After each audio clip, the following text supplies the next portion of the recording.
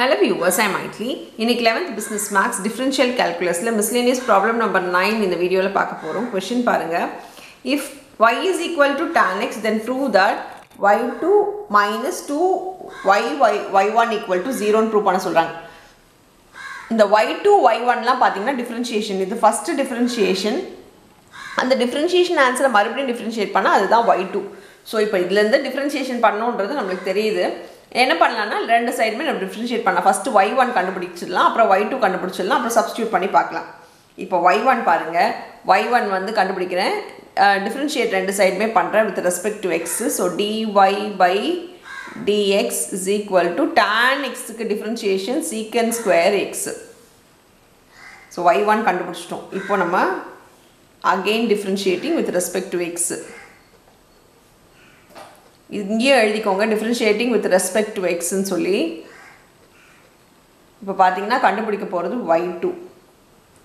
y2 னா d square y by dx square. Second differentiation பண்றோம் நம்ம. இப்போ secant square க்கு டிஃபரன்ஷியேட் பண்ணனும். பவர் இருந்துச்சுனா பவர் முன்னாடி வந்து மேலே ஒரு பவர் குறையும். so 2 secant x ன்னு ஆயிடும். மறுபடியும் என்ன பண்ணனும், secant-க்கு டிஃபரன்ஷியேட் பண்ணனும். இன்னர் ஃபங்க்ஷன் டிஃபரன்ஷியேஷன் பாத்தீங்கன்னா secant-க்கு secant x tan x ன்னு வரும். சோ secant-க்கு பாத்தீங்கன்னா inner function differentiation secant x tan x. இப்போ நமக்கு என்ன வந்திருக்குன்னா 2 secant square x tan x ன்னு வந்திருக்கு. நமக்கு என்ன தெரியும், tan x ன்றது y ன்னு தெரியுமா? சரி, tan x க்கு பதிலா நம்ம y எழுதலாம். secant square x வந்து y1 ஆ, சோ இதுக்கு பதிலா என்ன எழுதலாம்னா y2 is equal to 2. இதுக்கு பதிலா நம்ம y1 சப்ஸ்டிட்யூட் பண்ணிக்கலாம், because we know that secant square x is equal to 1 y1. அப்ப இது y1 ஆயிடும். இங்க tan x ன்றது பாத்தீங்கன்னா y, ஏனா tan x क्वेश्चनல y ன்னு தான கொடுத்திருக்காங்க, tan x பதிலா அப்ப இத y ன்னு எழுதலாம். இப்போ எல்லாமே ஒரே சைடுல கொண்டு வந்துருங்களேன்.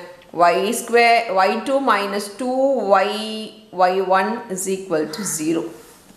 இதுதான் நம்ம ப்ரூவ் பண்ண சொன்னாங்க. நமக்கு ஆட்டோமேட்டிக்கா நான் சப்ஸ்டிட்யூட் பண்ணனும்னு நினைச்சேன், நான் தேவையே இல்லாம கொடுத்திருக்க क्वेश्चन போட்ட உடனே அவங்க கொடுத்திருக்க ப்ரூவ போட்ட உடனே சம்மே வந்துருச்சு. LHS equal to RHS hence proved அப்படின்னு எழுதி நம்ம இந்த சம்ம முடிச்சுக்கலாம். அவ்வளவுதான் அந்த சம். Thank you.